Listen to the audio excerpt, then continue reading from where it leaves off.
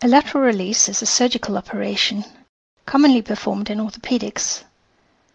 It is a procedure to cut or release tight tissues on the outer side of the kneecap, which tight tissues may be pulling the kneecap over into an abnormal tilted position.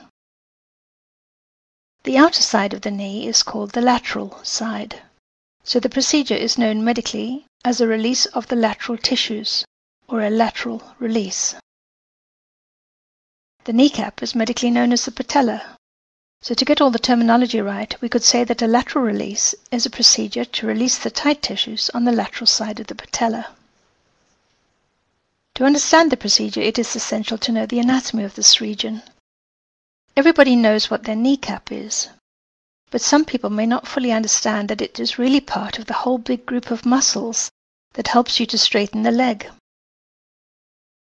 If you sit in a chair and put your hands flat on your lap, they will be spread over the group of muscles called the quadriceps muscles, often shortened to the word quads.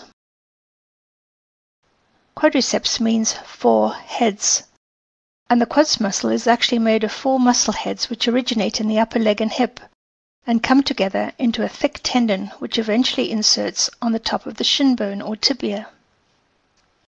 If the quads is contracted, the tibia is pulled straight, and this is greatly helped by the presence of the patella actually seated inside the tendon itself.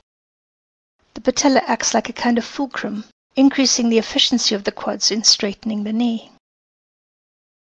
So if you look at this picture, which represents the knee with the skin stripped off, one can appreciate the patella within the tendon of the quads. The bit of tendon above the patella is called the quadriceps tendon, and the bit below is called the patellar tendon. To either side of the patella, you can see fibrous sheets helping to hold the patella in the middle. This net of fibrous material is also called a retinaculum. And so there is a net on the inner side called the medial retinaculum, and a net on the outer side called the lateral retinaculum. It is this lateral retinaculum that is involved in the surgical procedure that we're talking about. That is, the lateral release procedure. It is sometimes also called a lateral retinacular release, which is a better name, but a bit of a mouthful. I like to think of the retinaculi as guy ropes, holding the patella in a good position, like the guy ropes of a tent. Quite often, the retinaculum on the lateral side becomes too taut, and it tends to pull the patella towards the outer side, and also to tilt it over to that side. This is called Patellar Tilt. Let's take a look at the patella from above, where you can appreciate that it is usually centrally positioned in a groove in the thigh bone or femur bone underneath it. If it becomes pulled over and tilted, the outer side will press with excessive pressure against the lateral wall of this femur groove, and the smooth white joint cartilage may become damaged and the person may experience pain. Patellar tilt with pain and a tight lateral retinaculum may be an indication for the procedure of lateral release. There is something, though, that is important to understand if you're contemplating a lateral release operation, and that is that if it is done for the wrong reason, the outcome can be a disaster. A wrong reason might be a tight lateral retinaculum in the absence of a tilted patella, or an unstable patella that tends to intermittently derail from the underlying groove. A lateral release performed for the wrong reasons, and without a full evaluation of the patella and its associated anatomy, may lead to a worsening of symptoms and a weakening of the quads muscles to the point where the person feels they can no longer trust their knee.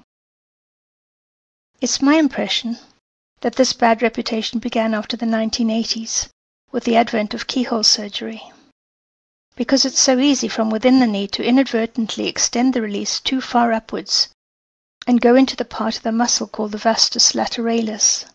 That's part of the quadriceps muscle group. The old way of approaching the tissues from a skin cut on the outside meant that the anatomy was more clearly appreciated. The medical literature has gone into the indications and contraindications exhaustively, but the mistakes are still being made. I feel that the procedure should only be undertaken if the indications are clear, It really needs a surgeon with a particular interest in this region to examine the knee, the X-rays, the MRI scan, the ultrasound scan, and to rule out problems of local anatomy, long bone alignment, and long bone rotation before blaming the lateral retinaculum for the person's symptoms. Thank you for listening, and don't forget to subscribe to our YouTube channel.